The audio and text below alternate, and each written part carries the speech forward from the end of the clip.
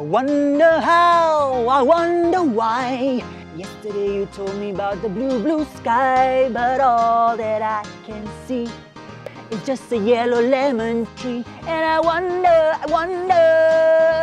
Hi, Ali. Hey, hi Xin Hui, scared me. How was your PSLE Science paper? It was good. Any difficult questions? Well, there were some challenging questions, but I'm glad I went for the Mind Stretcher PSLE Power Up in June. It prepared me for it. Well, you told me about that. I missed the PSLE Power Up, but I'm glad I went for PSLE, the last lab, by Mind Stretcher. It helped me a lot.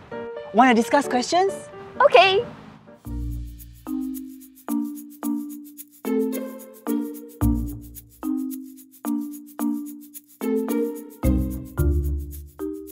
Let's look at our first question. The diagram shows the stages of growth of fish T and fish W. Part A. Explain how the stored food helps the young of fish T. The prior knowledge required for this question would be that stored food in seeds provide nutrients for young plants, while stored food in egg yolks provide food for developing chicks. This prior knowledge helps us infer that the stored food in the young of fish T provides food for the growing fish. Let us take a look at the answer. The young of fish T does not need to move around to look for food. This reduces the chances of predators spotting it. This inference is made based on prior knowledge that the young of fish T has a sack of stored food attached to it for a period of time. Let's take a look at part B. Explain why the young of fish W has a greater advantage over the young of fish T. In this question, diagrams need to be observed very carefully. Comparison between the young of both types of fish has to be made. Let us take a look at the answer. Fish W can move faster to look for food, and it is less easily spotted as it does not have a large sack of stored food attached to it. Take note that comparisons such as move faster and less easily spotted should be used in the answer. Part C. Adult fish T lays eggs in a cave as shown in the diagram below. Explain how laying eggs in a cave helps the young of fish T. We need to analyze the relationship between the answer in part B and the question in part C. As the young of fish T may be easily spotted by predators, the cave provides shelter for the young of fish T. Let's look at the answer. The young of fish T cannot move fast and might be easily spotted by predators with its sack of stored food. The cave can shelter them from predators. This inference is made based on earlier knowledge that the young of fish T can be easily spotted by predators. Question 2. Part A. Explain the difference between boiling and evaporation. The prior knowledge needed for this question would be the similarity and difference between the two processes. Both boiling and evaporation involves the change of state from liquid to gas.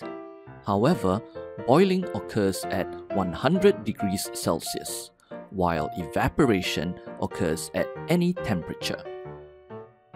The focus for this question would be the difference between the two processes. Let us take a look at the answer.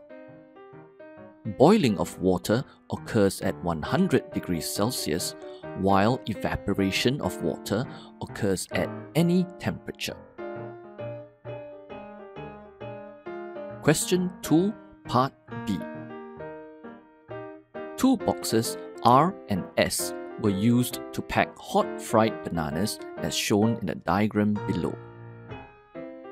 After a while, the bananas in box R were slightly wet, while those in box S were not. Explain the observation. Observe that box R has no holes, while box S has holes. Observe that the banana in box R became slightly wet. This is because of the presence of water. The prior knowledge of water droplets found inside containers of hot food is useful in this situation.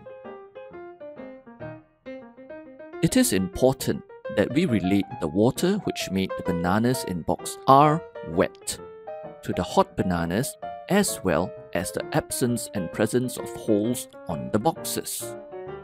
As we are comparing the observations in both boxes, it is important to include the comparison between the observations in your explanation. Let us take a look at the answer. Warm water vapor from the bananas in box R lost heat and condensed on the cooler inner surface of the box to form water droplets. The water droplets then dripped back onto the bananas, thus making them wet. Warm water vapor in box S escaped through the holes instead of condensing on the inner surface of the box. Do note that the correct use of the keywords in the boxes are important in communicating the concept involved.